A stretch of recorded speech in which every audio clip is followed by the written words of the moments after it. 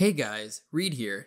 Today I want to show you how to represent time decay by adjusting the dot size on a scatter plot chart. I was inspired to create this after I saw Parker Stevens over at BI Elite do this with the dot colors, having the dots slowly fade away as they got older with time. Watching that made me want to see how else time decay could be represented on a scatter plot visual. Now if you'd like to see Parker's video, I'll link you to that down in the description below. But otherwise, let's hop into Power BI and get started. So I've essentially recreated what Parker originally built in his video, which is that the colors fade away with time, and a really cool play axis can also be incorporated with this. I'm going to go ahead and show you this in action.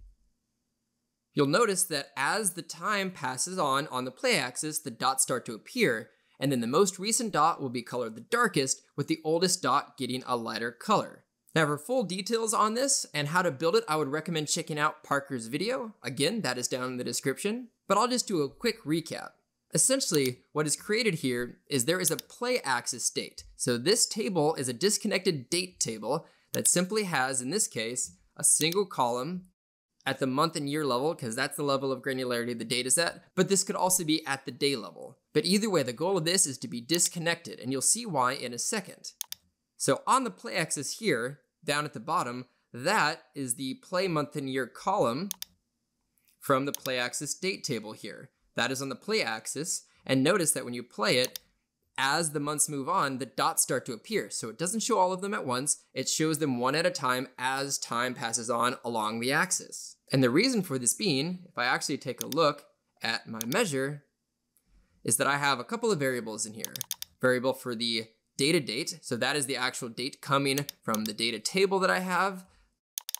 The play date here, which is the actual date coming from the play axis, that's the disconnected table, and then the actual calculation that I want to run. And there's a simple if statement being done. So if the date of my actual data is less than or equal to wherever the current play date is along this play axis, go ahead and show the value. If not, show blank. That's how they appear with time. Again, to show you that, if I hit play, that's how the dots are actually appearing as this time scrobble slowly moves forward. So again, I don't want to spend too much time on this. This is already covered in Parker's video.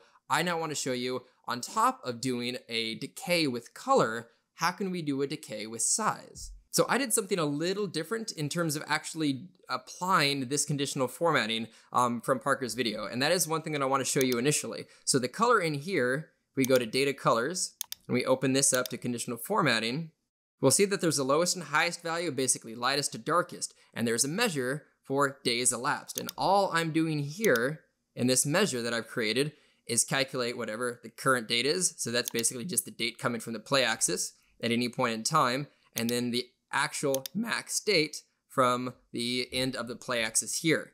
And I'm basically just getting a date difference between the two. So what is the date difference between basically the end date over here and whatever that current date is, meaning the current point in time as it's playing through, and it's getting a day or a daily date difference between the two. So is it 30 days away from the end point, 10 or 15? So what this is really doing is this is calculating just how far away are we from the end date. So the oldest value will be a very low negative number, and then essentially the very end point number will be 0. And you can see that reflected in the conditional formatting. By the time it reaches 0 date difference, meaning my data has reached the maximum date available on the play axis, that's 0, and that gets colored the highest value over here for the color in terms of that dark blue, and then the lightest one, so those oldest numbers, will be colored the lightest here, and that's how we're able to get that. Now you might notice something a little bit odd in this, is I'm actually adding a 0.01 to this. Now there's a good reason for that. So let me go ahead and now show you, we have the color in front of us here. Now let's observe a scatter plot. Same one, but both with size and color into this. Do that play axis, you'll see that it starts larger.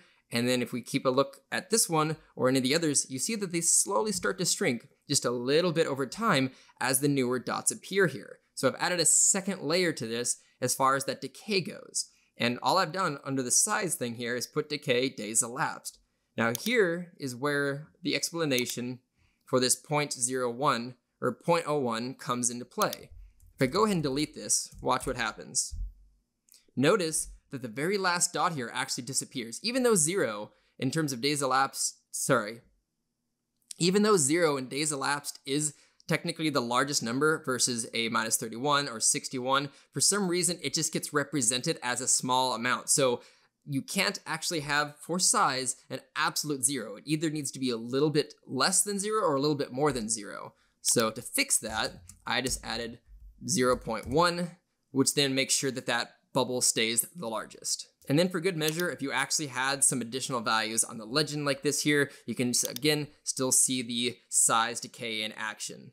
As you're watching this though, the one thing that just to be aware of is you can't do conditional formatting on colors if you have anything on the legend. So that's the one thing that had to be removed. But overall, I think this is a very unique way to represent time decay, and it complements that video that Parker did very well, where you now have 2 different options to represent decay on a scatter plot.